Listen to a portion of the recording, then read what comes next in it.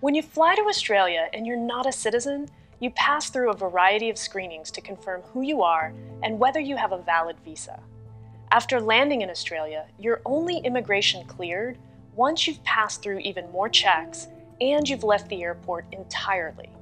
But what if the person seeking protection hasn't left the airport? They may encounter a policy called entry screening.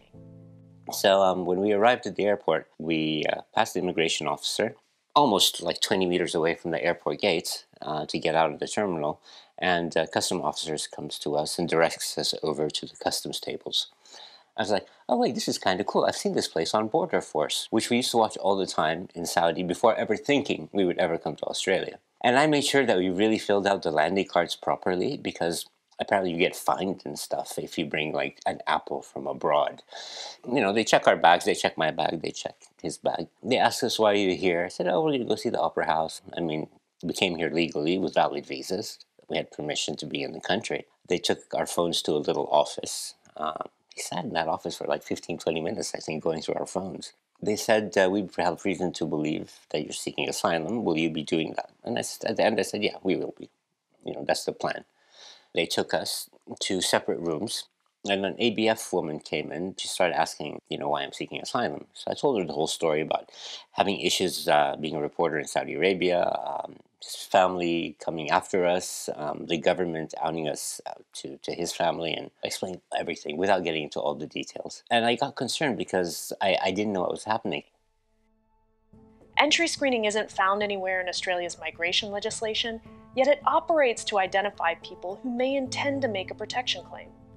Rather than prioritizing humanitarian principles, entry screening focuses first on canceling the person's visa.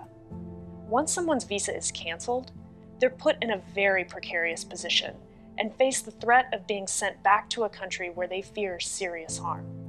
But only after canceling the visa will officials pre-screen someone's claim to decide if they should be allowed to apply for temporary protection.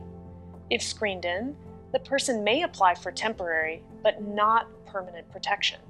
If screened out, they're not allowed to lodge a valid protection application, and they may be removed from Australia without any form of review. Either way, people are not given time to substantiate their claim with evidence, nor are they told that they may seek legal advice. They can be separated from their family or travel companions, isolated from their phones and computers, and put in detention simply for seeking Australia's protection. By that point, it had been like 3 hours in the interview room. At the end of it, she tells me, well, you've got 15 minutes to think of a reason why we shouldn't cancel your visa. She came back 15 minutes later and told me that, we're going to go ahead and effectively cancel your visas. Now that we've canceled your visas, you're now here in Australia illegally.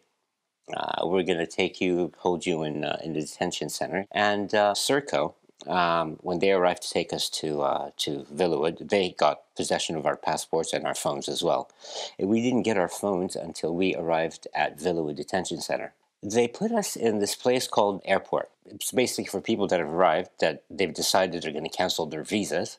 And that had me a bit worried because I thought at some point they might actually want to send us back to Saudi Arabia. I mean, Saudi Arabia just killed Jamal Khashoggi just the year before. And we're Saudi journalists. That would have been a disaster.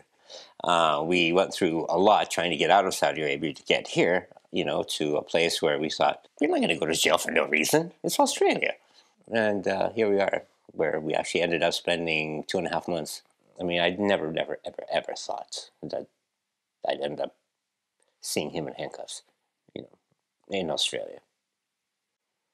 Entry screening needs to be rethought to prioritize those protection claims over the individual's removal from Australia, not only because it is Australia's international legal obligation to do so, but that's also the basis of Australia's domestic protection framework is actually to identify people who may need protection and then to offer a process by which they can have those claims assessed. Entry screening is a punitive policy that emphasizes enforcement over protection, short-circuits the existing legislative process, and puts people at unnecessary risk.